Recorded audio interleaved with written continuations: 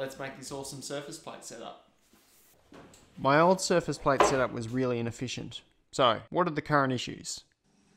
You've got your nice part that you want to check, and no.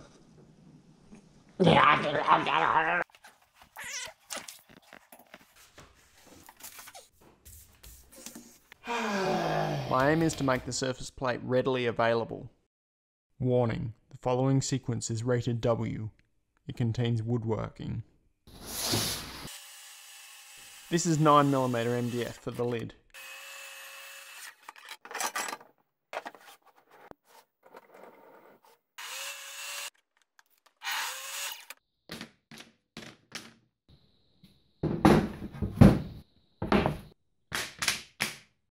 I'm using PVA glue here, but to help hold it quickly, I use some soup glue.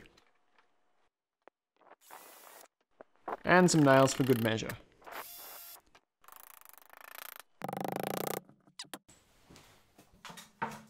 Now onto the steelwork.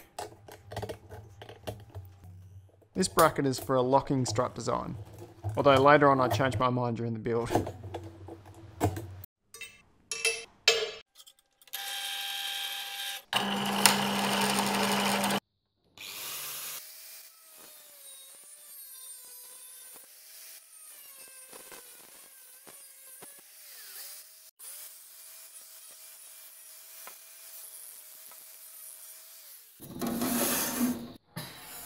This is 25x2 square hollow section for the frame. Ideally I'd be using painted tubing, but I've got loads of surplus galvanised tubing.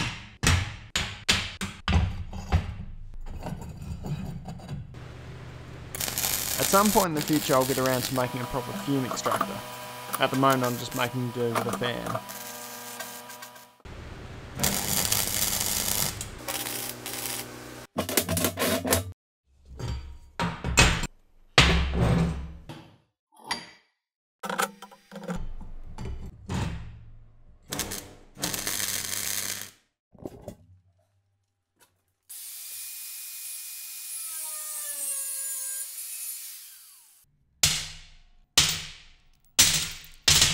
Nature has its place, and that is outside of my workshop.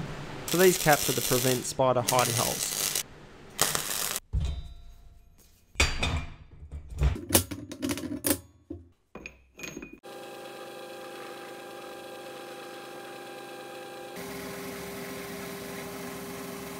I'm showing the whole build here, however this rod gets cut off later. It was intended to be used alongside with the locking strut.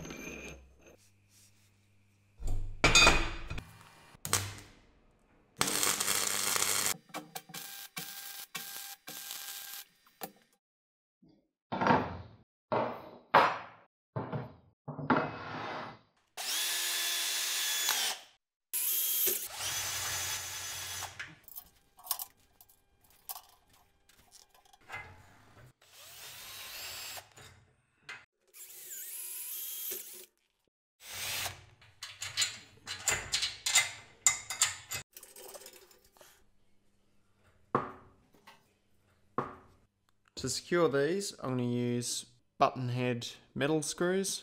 I want to screw these from underneath. So we're holding in a steel instead of MDF, because the steel's stronger.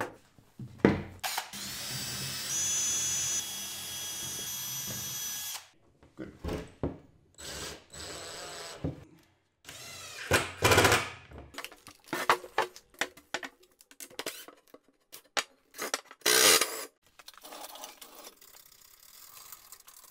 I'm now using the redneck forklift, and I'm moving the surface plate just to allow for the hinges.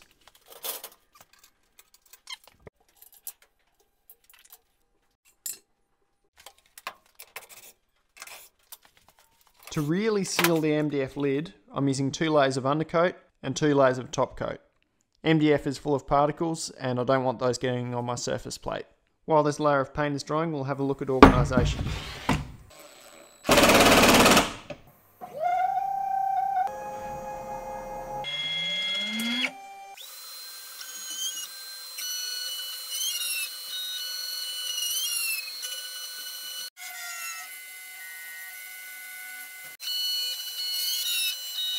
I'm chasing this part with my ninja sticks to prevent the part moving as the part comes free. I deliberately avoided tabs because they're a pain.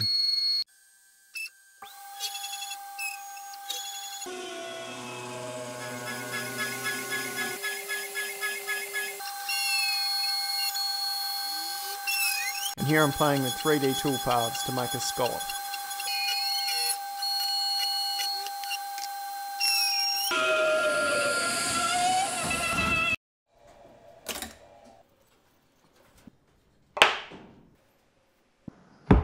And that's the scraper storage sorted.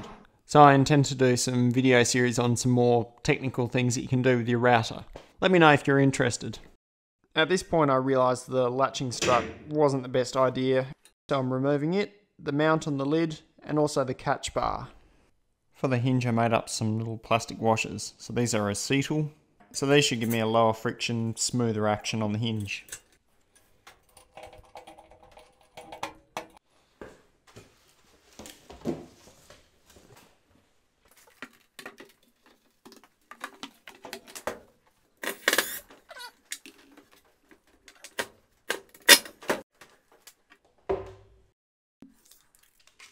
Now for some extra bling, I'm adding an LED light strip.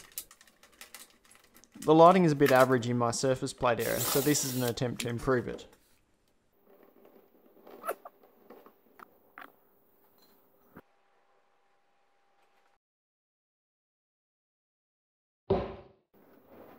I'm likely to forget turning off the light. I'm using a leftover limit switch to make sure it gets turned off. A quick check to make sure I wire it correctly.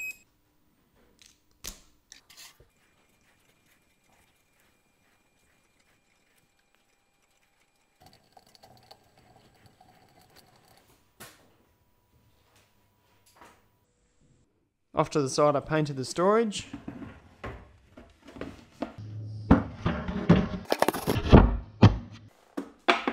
Now I'm just laying it out to check the arrangement. I'm using hot glue because I suspect I'm going to want to reconfigure this in the future. This gives me more options.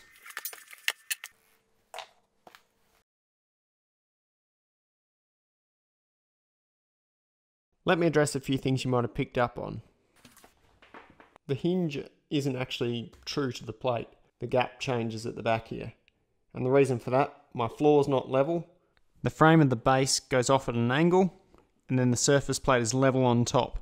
Through the hinge I made, the lid is attached to this frame, so the lid goes off on an angle as well. But I set the plate as level. That's the reason for this gap changing here. But it works fine, and in fact it's better for the next point. You might be thinking contact of the lid on the plate is a bad idea. Having this lid come down is going to contaminate the plate and leave particulates on here every single time it makes contact. Because everything is over on an angle and the plate's level, it's actually only contacting at this one corner here. It's not even on the surface itself. And we can see that.